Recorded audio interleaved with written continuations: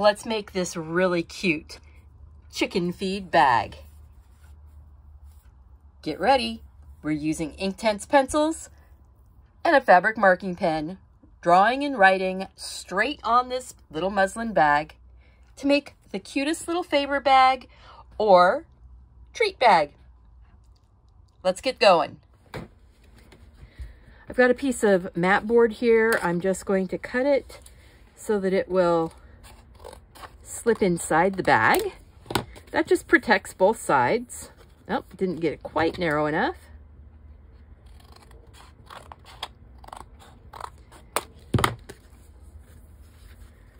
There we go.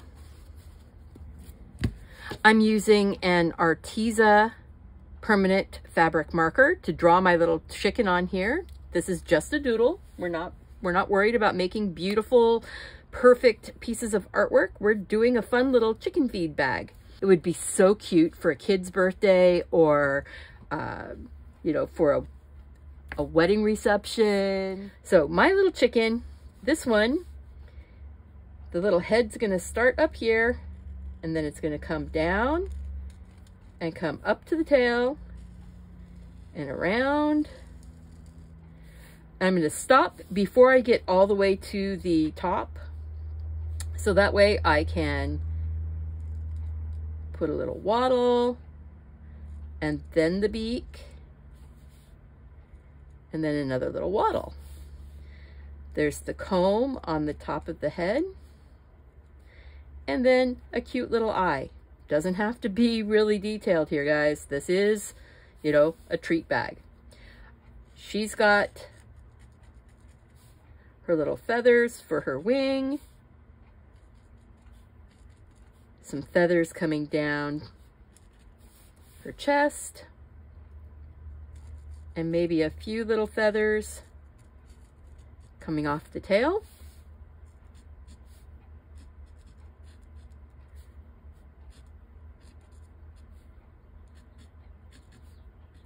Look at that.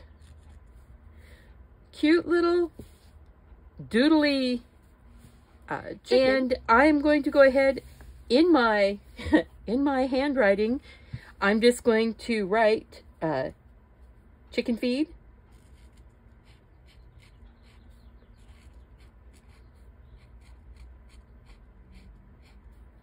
chicken feed.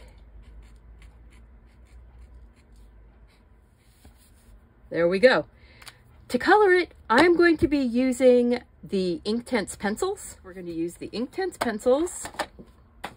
So I'm going to grab this kind of red color for her wattle.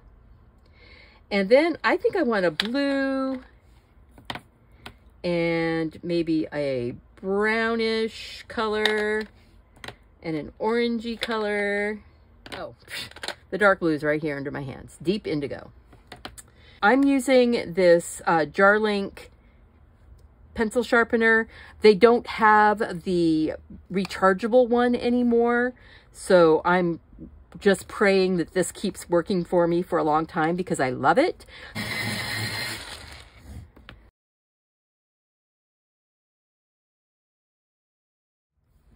So first off, I'm going to go ahead and get in here and color the wattle and the comb, and I'm actually going to put a little bit of this red around the eye like that. Then I'm going to grab this brown and I'm going to just leave space. This is coming down the chest.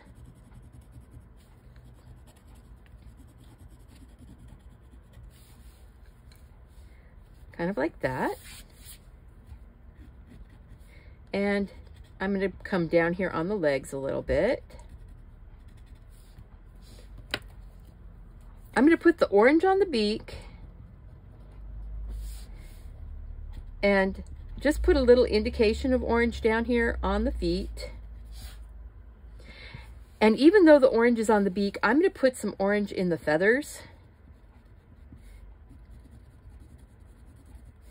Just because I want some variation of tone and color. Maybe a little bit of this orange underneath. See, I'm holding the fabric with my fingers to kind of tighten it up so that it will, so that it doesn't move around so much.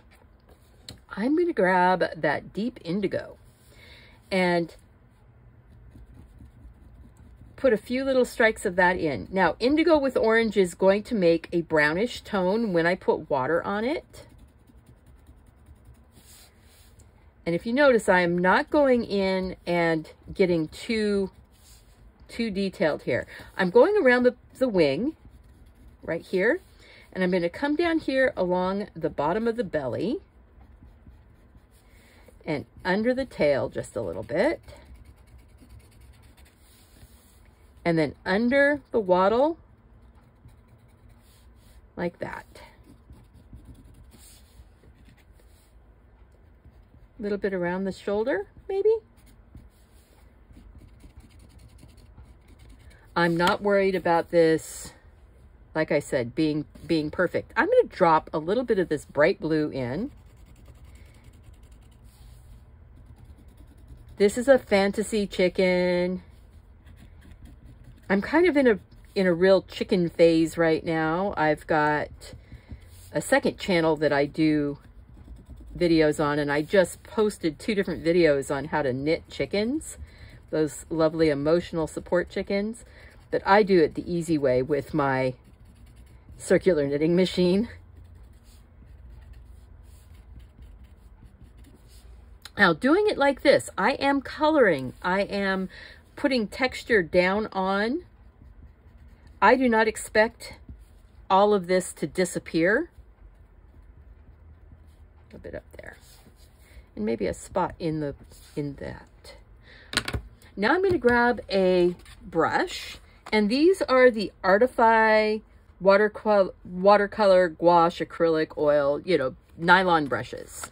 They are not expensive, so I am just going to grab, I think this is just a flat 1/2 inch, and a round number, whatever that is that I just pulled out. Now, some people use a fabric medium to do this. I have fabric medium. I didn't bring it out with me. So I'm doing it the quick and easy way, and just using a brush and water. These are not something that I plan on washing a lot. If you were planning on washing it, I would definitely go ahead and go ahead and get the fabric medium. It does change the texture of your paper a little bit, or the fabric a little bit. All right. Just got those wet. Now I'm going to come down here on the feathers. And I'm going to do this sort of patchworky. I'm going to come along and get my blue feathers and sort of ignore the orange for a minute. We've got the, oh, look at that bright blue. Let's see, maybe.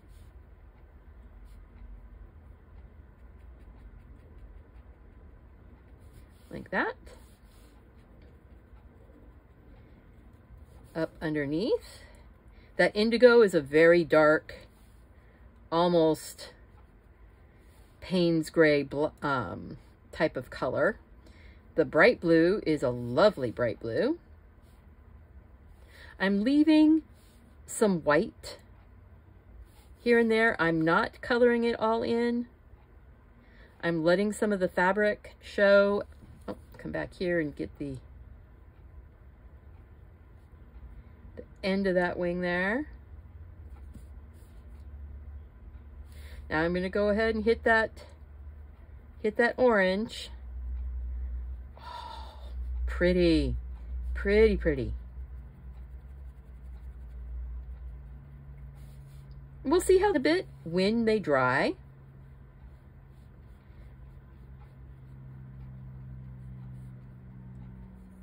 Oh, that's fun.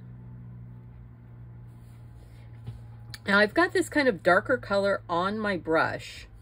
You know, I've picked up some of that color. So I'm going to go ahead and just put that on the ground underneath of this fun little chicken.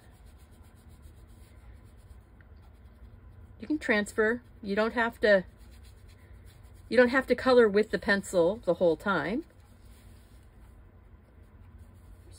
I think I'm going to take a little bit of that orange and my brush and see if I can. I can. Flick a little bit of that orange on here, spark it up just a little. And maybe brown.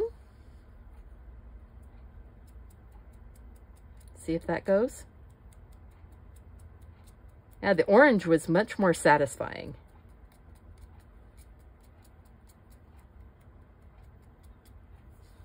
Let's see if oh, there we go.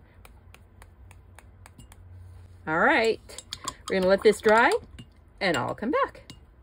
This is what it looks like after it's all dry. Pretty cool. It did lose some of that brilliant vibrance, but I actually like it better this way.